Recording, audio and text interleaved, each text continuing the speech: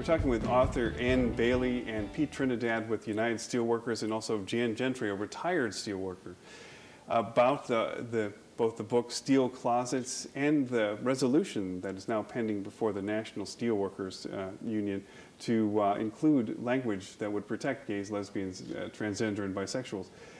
Pete, what can we expect to see at the National Union? Well, once the local union passes the resolution, it's sent to the international and prepared by them to go to the specific committee that needs to review it. It will be read to the delegates at the convention. There'll be approximately 6,000 delegates there.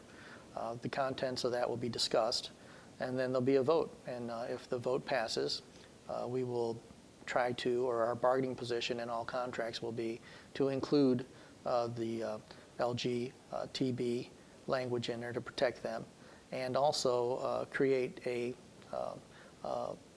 I guess a sponsor or someone you could talk to at the district level in confidence, off the record or on the record, so that you could discuss these issues openly. And why is that important? Jan, why is it important to have somebody that you can go to confidentially about these kinds of issues? Oh, that would have been wonderful when I was working at the steel mill, because I had a few instances of harassment that I felt made a little bit of a hostile work environment, and I would have loved to have had somebody to talk to.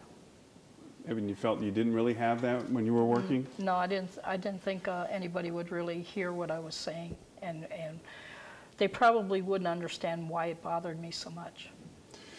Why is this coming out so far after we've already dealt with issues of minorities and issues of women in the workplace? Why do you think this is coming so much farther down the line?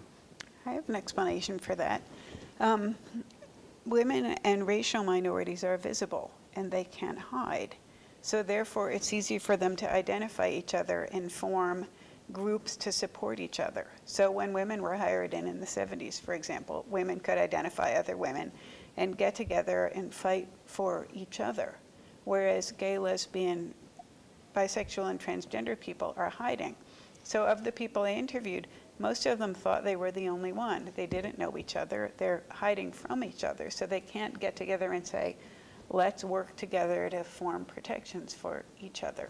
And so it's hanging behind other civil rights movements because it's possible to be invisible. Possible, and in some cases, people feel that they have no other choice. Yes, it's possible and sort of coerced to be invisible. So is this largely symbolic, Pete? Is this just, there's a lot, we're talking about same-sex marriage and like that this is a national issue. Is this mostly symbolism that this is coming before the union now? I think it's a change in times. There's a turnover in the workforce.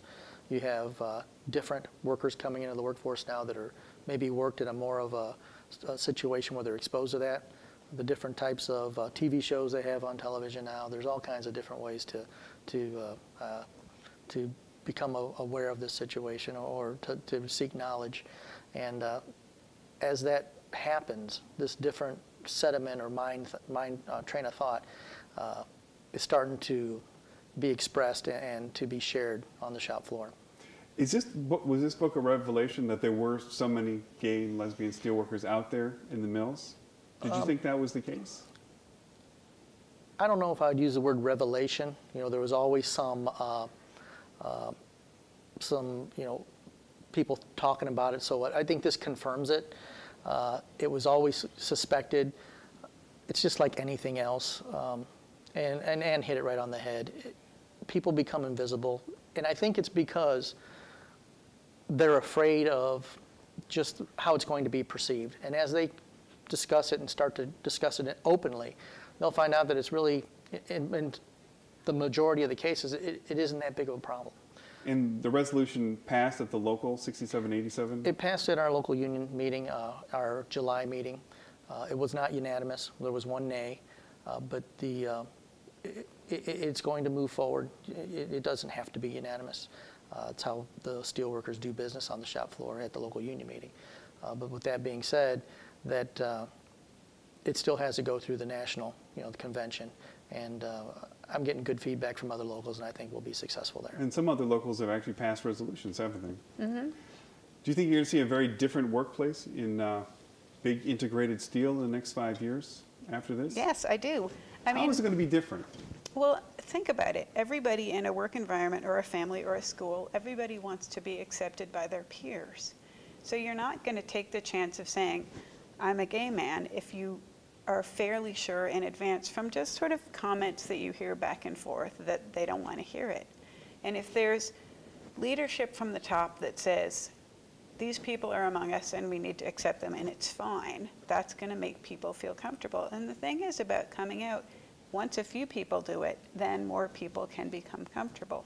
So if there's leadership and a sense of safety, some people are going to say, yeah, that's me, and maybe the first people will freak out, but once there gets to be enough of it going on, then people can feel comfortable revealing their personal life and not worry that their coworkers who they like and work with and want to feel comfortable among are going to freak out or be uncomfortable. So it's not even necessarily about harassment or discrimination as much as about sort of comfort in the work culture. And that so far really hasn't happened. Now, you're still not seeing people being open about it, at least not at this point. So Yes. we'll see, I guess, over the next couple of years. Well, retired steelworker Jan Gentry, Ann Bailey, author of Steel Closets, Pete Trinidad, Vice President with United Steelworkers Local 6787. Thanks to all of you for being on. Thank you. Thanks for having us.